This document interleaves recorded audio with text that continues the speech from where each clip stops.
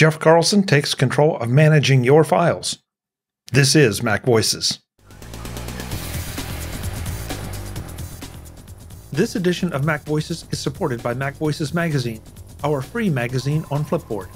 Updated daily with the best articles on the web to help you do more with your Apple tech and beyond, MacVoices Magazine content is available in the free Flipboard app, on the web, or in your favorite RSS reader. Visit MacVoicesMagazine.com for details.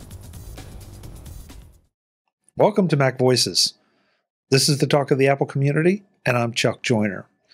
Folks, it's been a little while since we talked to Jeff Carlson. He's been deep underground on a number of different projects. We'll be talking to him about those as we go along. This time around, though, he has his Take Control hat on. He is the author of the new Take Control of Managing Your Files. Jeff, it's great to have you. Glad to see you've come up for air. Yeah, thank you. This is the weird cycle that I go in. I work on a lot of stuff, and then strangely enough, like a lot of things happen or at least become public at the same time. Last week, this book came out. I have another book coming out in a couple of weeks, but then I also had like a few articles that had just been in the pipeline and a photo job that was finally published. And so I don't understand it, but I'm busy and that's good. So that makes me happy. Absolutely. So this is the second edition of Take Control of Managing Your Files. I've got files everywhere, Jeff. I need help.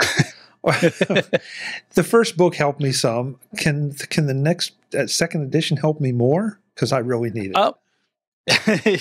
Yeah, I mean that's the whole idea. The core of the first edition is still all there, and basically for people who don't know about it, this book really takes kind of a top level approach to the problem of having files everywhere, like you said. The crazy thing is, and this is something that I put on my blog last week when this came out, but I ran across this picture of Steve Jobs when he was introducing the iPad, and there's a picture of him on stage, and behind him is a PowerBook, I want to say PowerBook 140, so the first laptops that Apple produced. And it struck me that like a lot has changed, a lot of the technology has changed, and yet we're still using the same metaphors, files and folders, and just moving things around as when he introduced that. And so, I mean, that was, gosh, I don't know, it's been, 10, 15 years since the iPad? Maybe not that much, but, certainly, 20 years since the Mac, maybe 30 years. I can't do math. I'm a writer. But basically, we've been doing this for a long time, and yet we're still kind of using the same, like hitting the same rocks together to try to manage things. And so what this book does is it offers a number of strategies for organizing files, specifically on your Mac and your iPad and your iPhone, because now it's a whole ecosystem. And so on one level, it's like strategy, like here's, a couple of different ways of approaching this problem, because there are some people, you look at their desktop, right? And it's just files everywhere. And they have like maybe kind of a spatial awareness. I know that my, quarterly report spreadsheets are in the upper left corner of my desktop underneath some other file icons. Or maybe they have like a really extensive file and folder system. Or maybe there's some people who they don't want to do any sort of management whatsoever, but they still need to find things. And so maybe they take advantage of using tags in the Finder. So what this book does is it gives a bunch of strategies like that, and then digs down into a lot of the particulars that you'll find in order to help make sense of this. So, like I said, tags, smart folders, all those kind of things. Wow. So now I'm looking forward to this book even more. And I intentionally stayed away from it because I wanted to come at this with you cold. But you're absolutely right. and there's no shortage of third-party utilities out there who claim to solve all your file management problems. Apple has tried to solve some of your file management problems. There was a time right after the very first versions of iOS 10 came out that basically some very well-known pundits were saying, don't worry about files and folders anymore. Spotlight will find everything for you. Well, that didn't work out very well. I admit I'm a bit of a file and folder guy because I guess that's what I grew up with. I know that there are definite advantages to having the ability to take file types of mixed kinds. Let's just say a project, so I might, in a project, I might have 4 graphics, 1 or 2 word processing documents, and, maybe even a video file or an audio file. And it definitely helps to consolidate those there.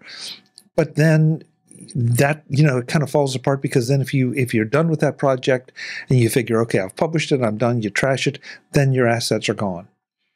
Mm-hmm. So, and then you have the complication, as you said, about I do some of my work now on a Mac, I do some on my iPad, or some on my phone.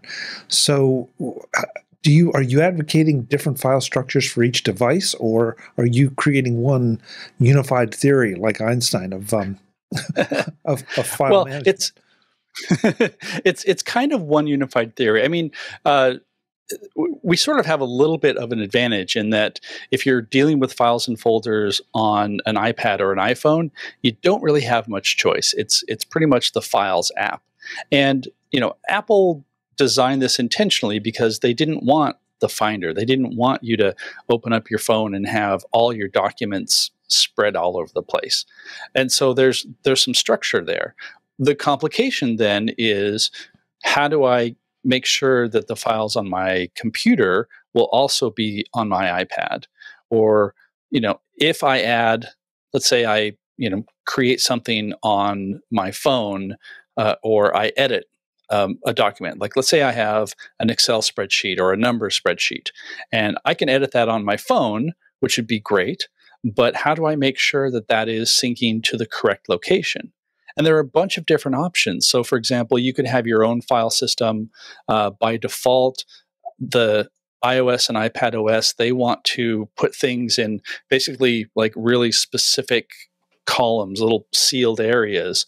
So you may have, like, let's say your spreadsheet for, as a practical example, Kirk McElern and I, we have our PhotoActive podcast, and we have an Excel spreadsheet that just tracks all of our episodes and upcoming guests, and it's basically where we organize what we're going to talk about. And it's great to be able to access that anywhere. But, the iPad or the iPhone, what it would prefer to do is store things in a specific location. Actually,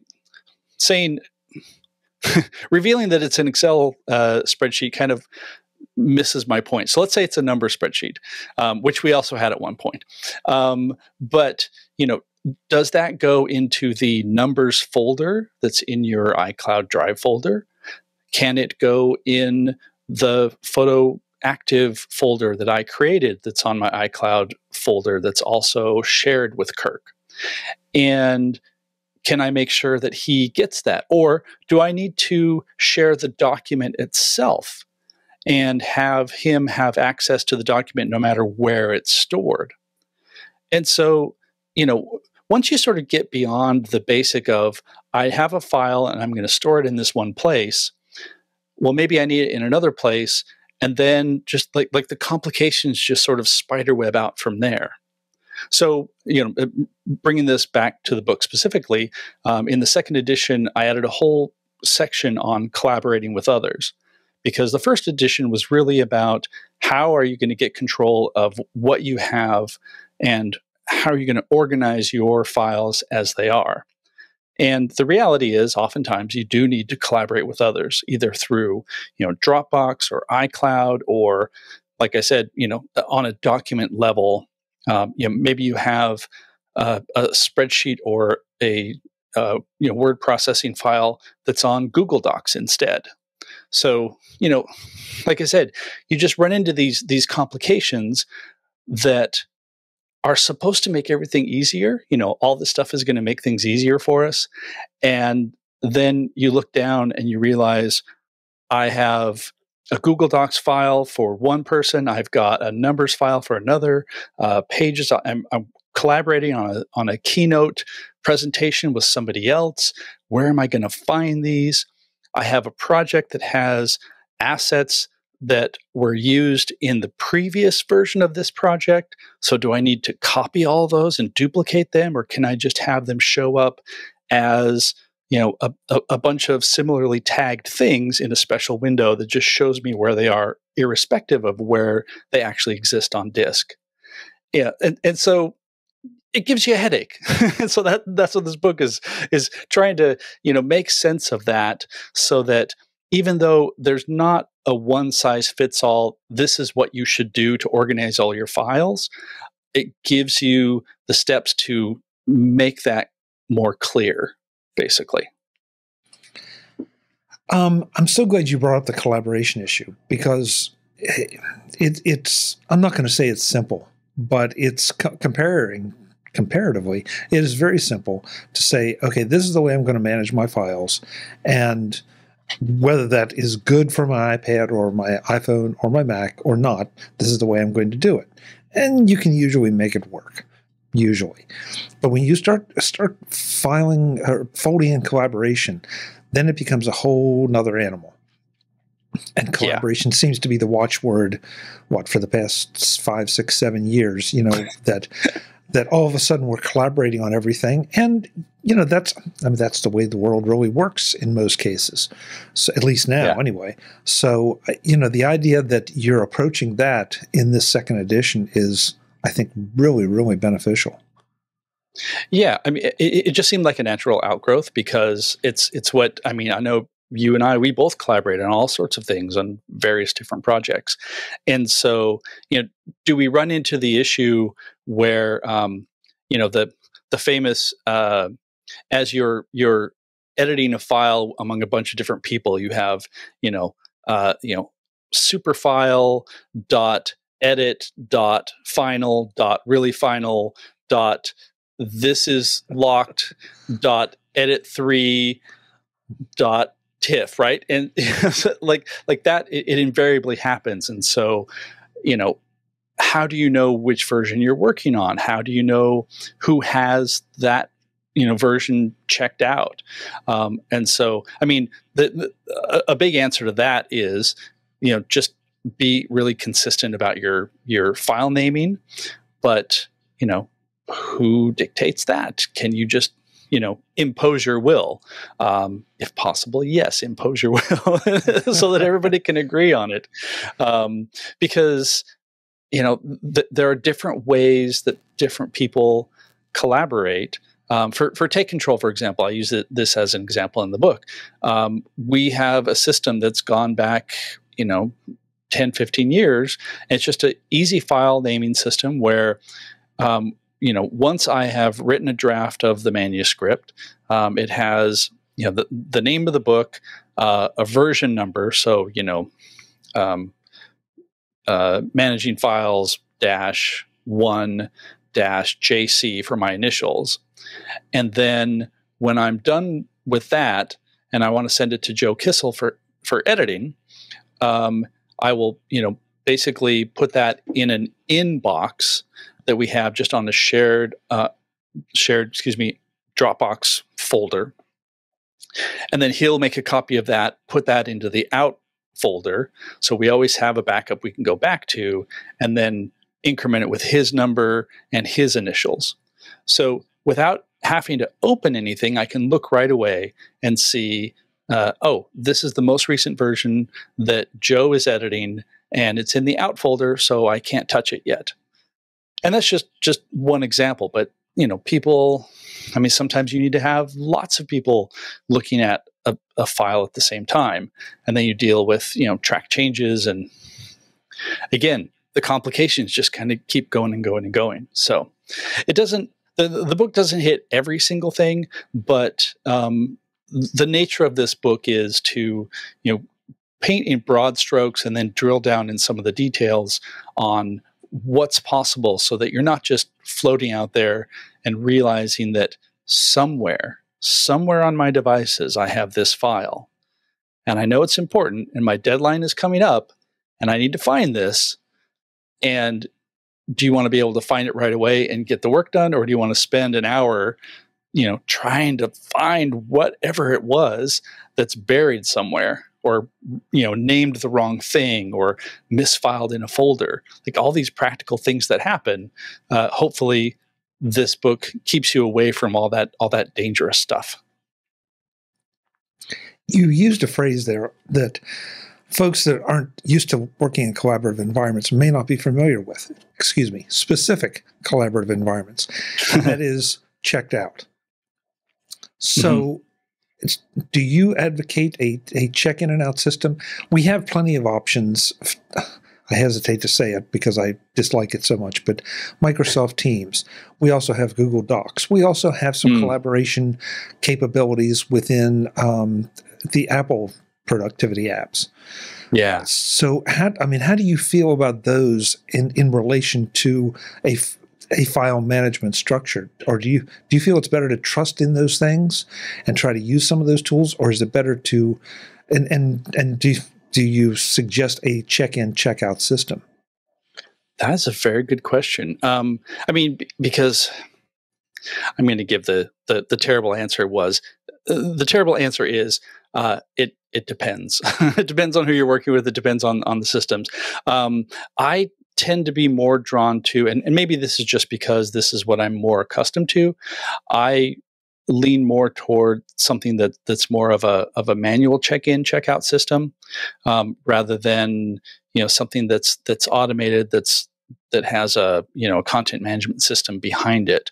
But on the other hand, when we write TidBITS articles, for example, what I typically do is I'll just write that in BB Edit because that's what I'm used to using, and then I will put that into a Google Docs document.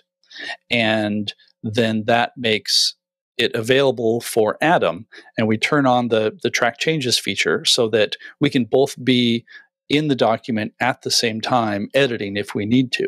And sometimes if there's something that has, a real specific time value, I'll be editing the bottom half of the article and he'll be at the top half of the article. And it keeps track of all that stuff. And that stuff is great. I haven't had a lot of experience with sort of more enterprise level check-in, check-out systems.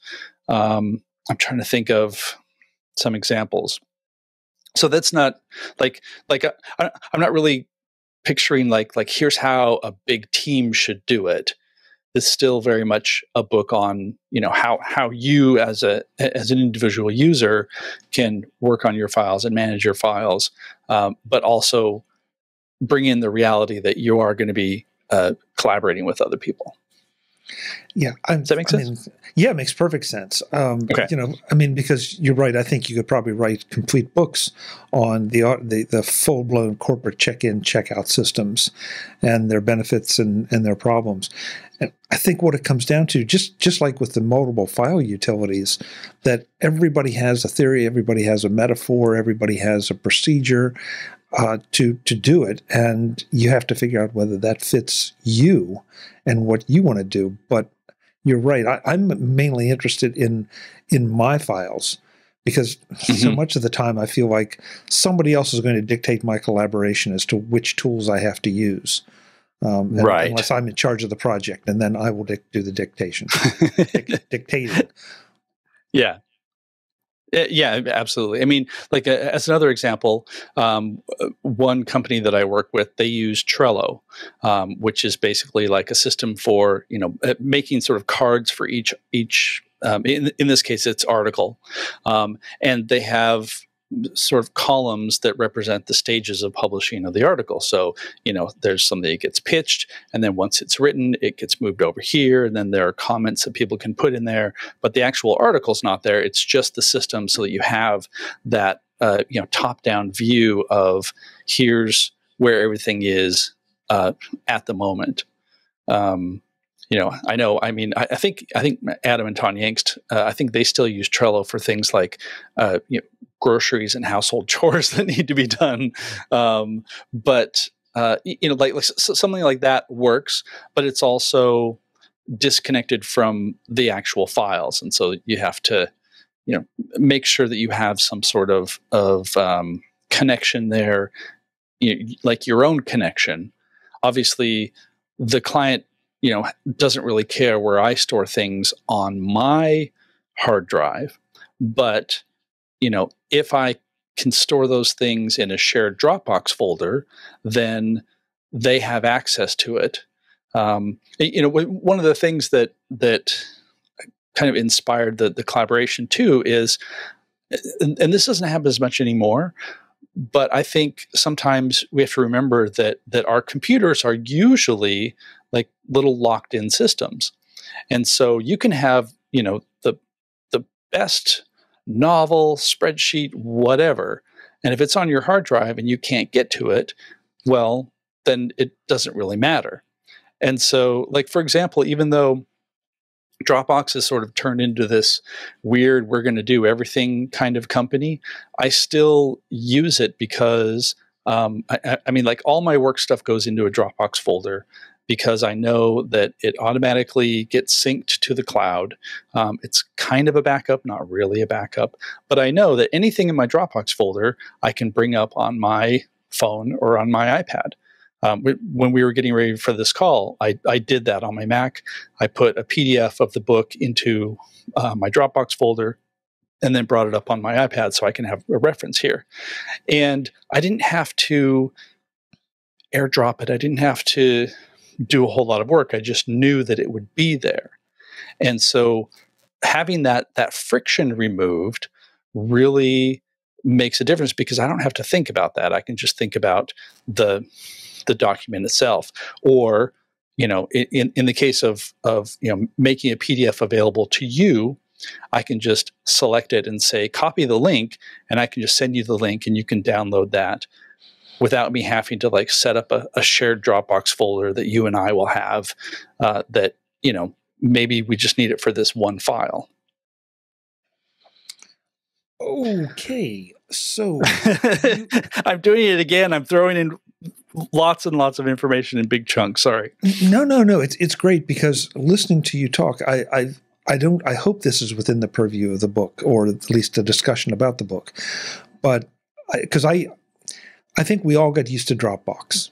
That was one of the first services, certainly one of the most popular services out there that garnered attention. And so you sort of tend to think that that's the way that these things should work. iCloud doesn't necessarily work exactly like that. And so do you discuss those two options in the book, and do you discuss how iCloud differs in the way they manage things? Or has it changed enough that maybe it doesn't still manage it the way that I think it used to? That is a very good question.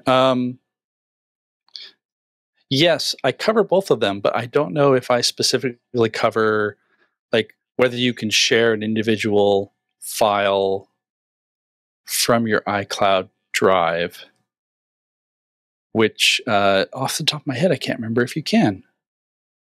This is why we write books, so we don't have to put it in our head. Well, I'm not necessarily thinking, Jeff, of sharing a file that if I had an agenda for today's discussion with you, that I would throw it in Dropbox, that I would throw it in iCloud and say, hey, Jeff, here's a link, take a look. I'm thinking more from the standpoint that I was at lunch, I thought of a question that I wanted to add to our discussion, so I have a document in iCloud. I call it up on my phone, I put the question in, then I come back here on my Mac, open up iCloud, and it's there. Yeah. So that's because what you just described with Dropbox is, I guess, what I'm asking. Can iCloud do that without necessarily the sharing function being part of the discussion? Yeah, because your iCloud folders, your iCloud Drive folders are going to be accessible on all your devices. So if you edit it on your phone, then the edited version is going to go up to the cloud and then come back down and sync to your computer, so that when you get back to your computer, that updated version will be there. So yeah, is that what I'm hearing you ask? And so that, in my mind, that makes iCloud a viable alternative to Dropbox. Yes. Because full disclosure, I too use Dropbox. Maybe not quite the same way that you do, but I still use it. And I've kind of wondered, because to be very candid, iCloud wasn't always quite as reliable, and there were a couple of little quirks in it that, for example, if I opened a Keynote file, or if I created a Keynote file and saved it, it saved it into a Keynote folder in iCloud. And it's like, well, okay, there are definite advantages to that, but there's some disadvantages too. And I'm not sure that's the way my head works, at least right now. Right.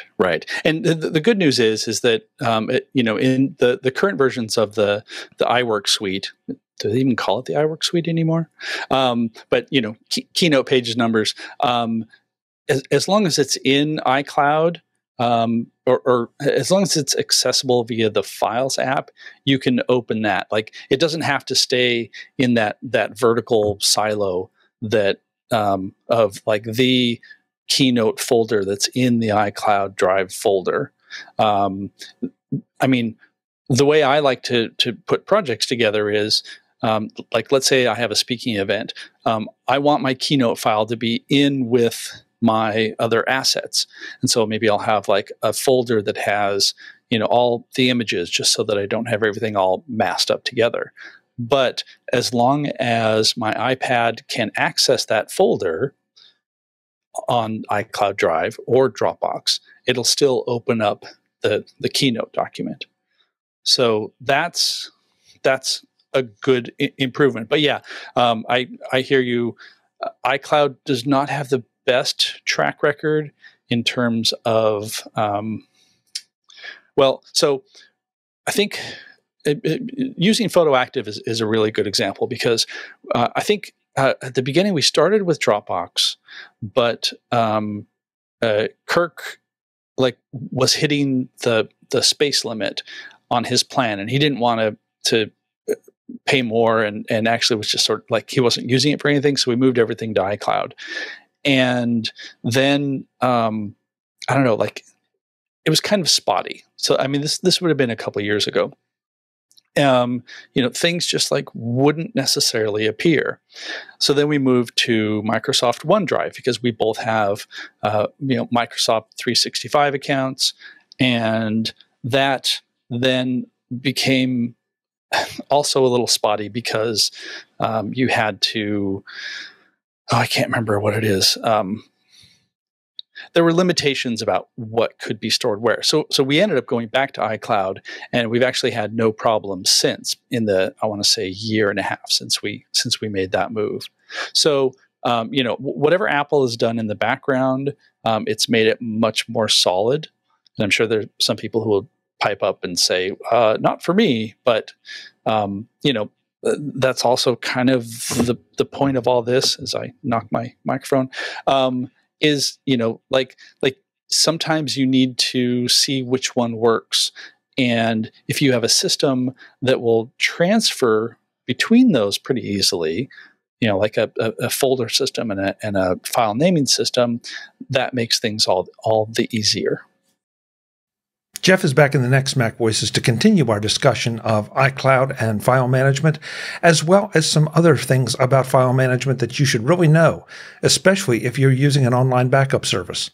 That's next time on MacVoices. I'll see you then. As always, I'm Chuck Joyner. Thanks for watching. Visit MacVoices.com for show notes and to connect with Chuck on social media. Get involved in our Facebook group or like our Facebook page, and get more out of your Apple tech with MacVoices Magazine, free on Flipboard and on the web. And if you find value in it all, consider supporting us through either our Patreon campaign at patreon.com/MacVoices, or by making a one-time donation via the PayPal link on our front page and in the show notes of each episode. You will join these fine people who help bring you MacVoices.